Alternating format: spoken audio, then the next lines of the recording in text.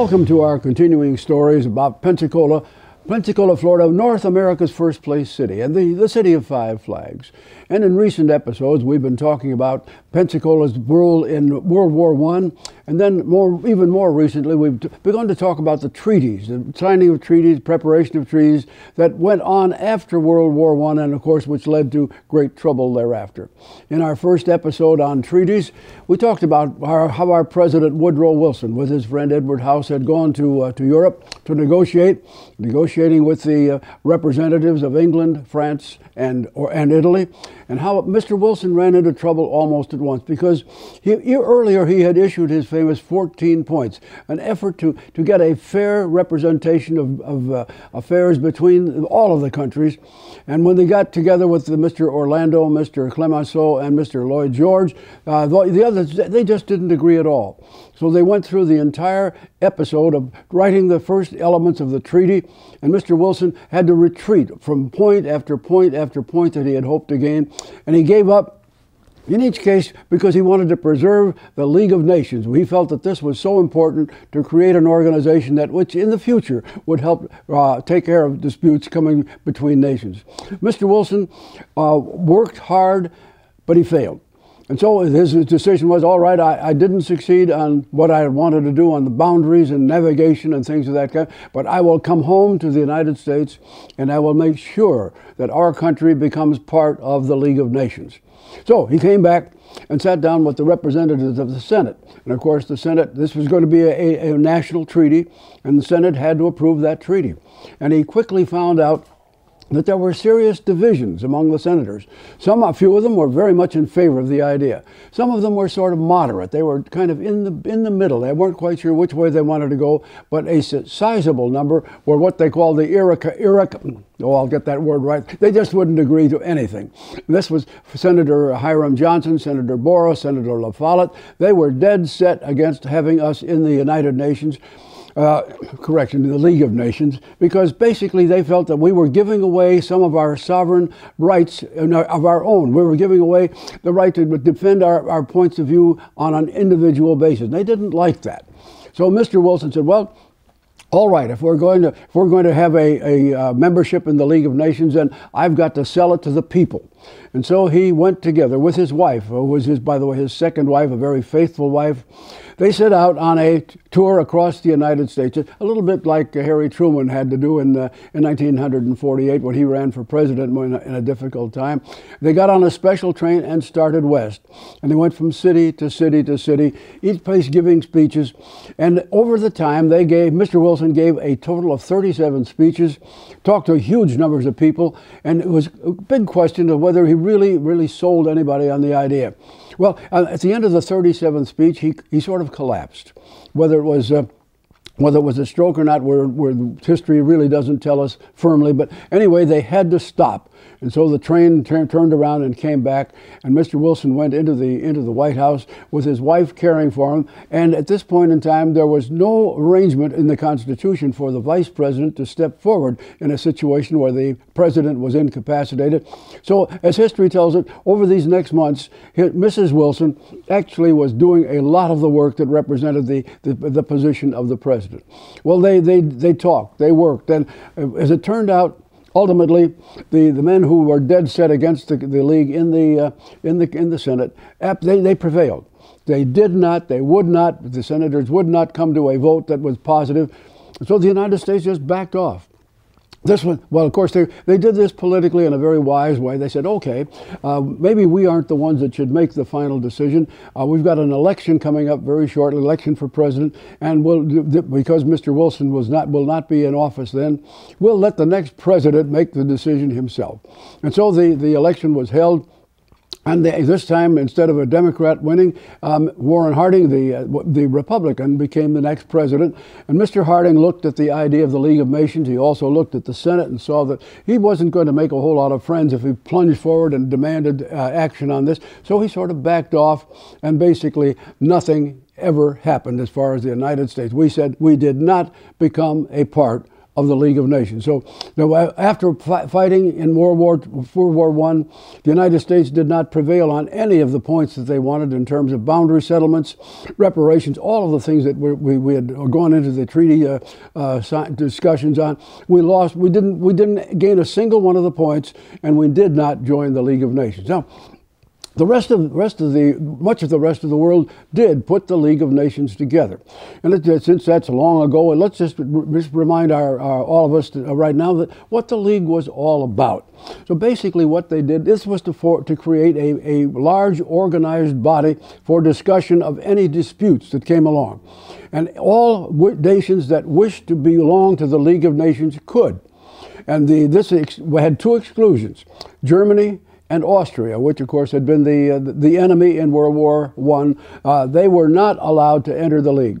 So we put this together, and the so-called General Assembly had all of these members, and it had a kind of an executive body that included the four largest powers within it, plus four other countries that the entire League would decide on. These would be on a sort of a rotating basis.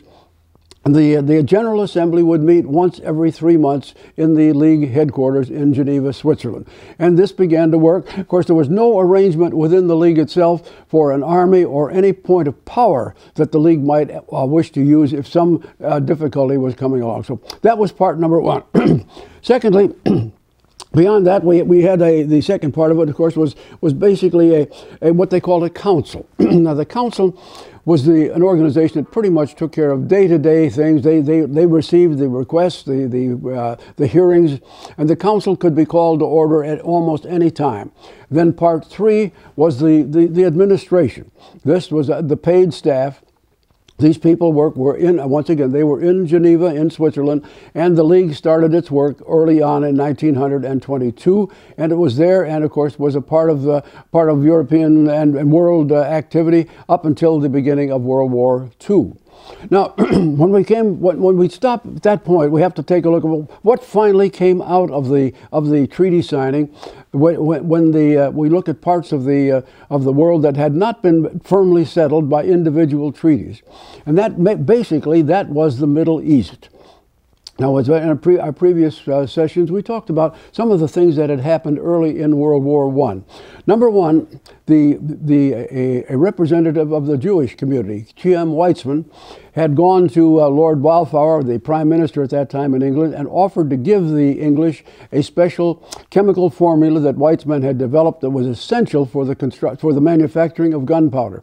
And in exchange, Balfour gave Mr. Weizmann an affirmation that when the war was over, the English would back the big creation of a Jewish state in Palestine.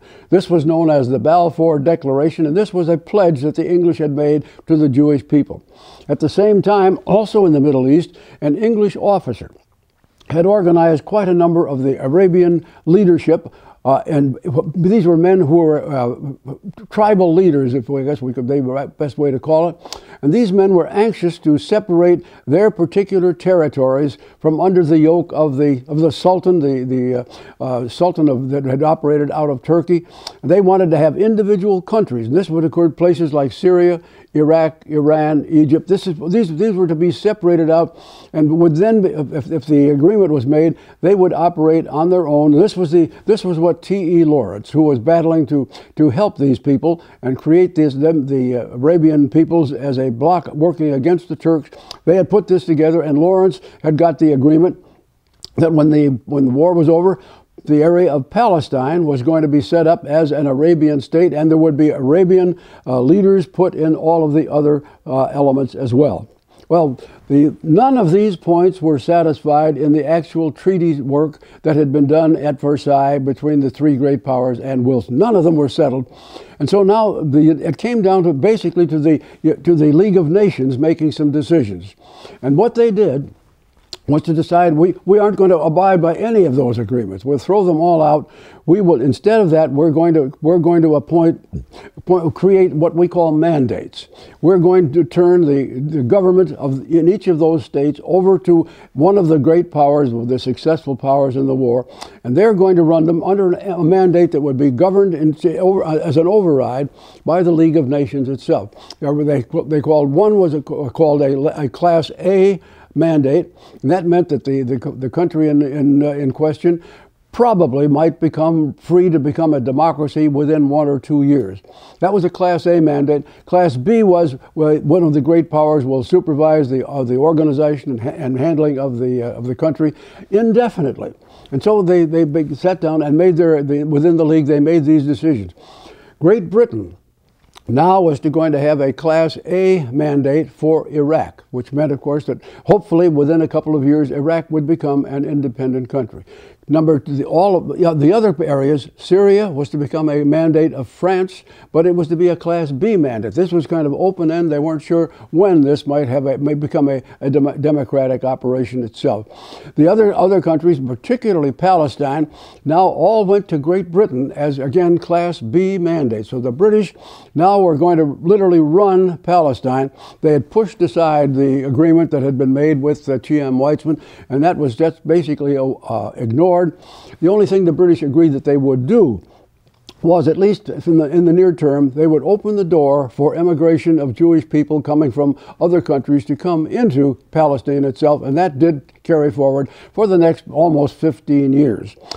Syria became a Class B mandate under the French flag and continued on that way for a great many years. Egypt was somewhat different.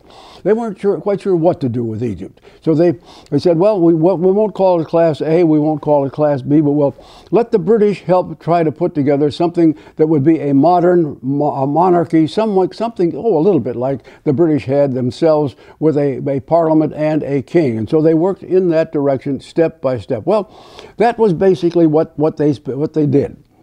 This settled down. All these mandates now were under the umbrella of the League of Nations itself. Now, how were they going to manage it? Well, this was new territory for all of these people. So basically, the British moved into Palestine a bit, and Iraq and Iran, and in a supervisory way in Egypt. The French moved into Syria, and that's where things settled. You can see now at this point, the Jewish people who were hoping to emigrate and create their own country in Palestine, they were very unhappy with the basics of it.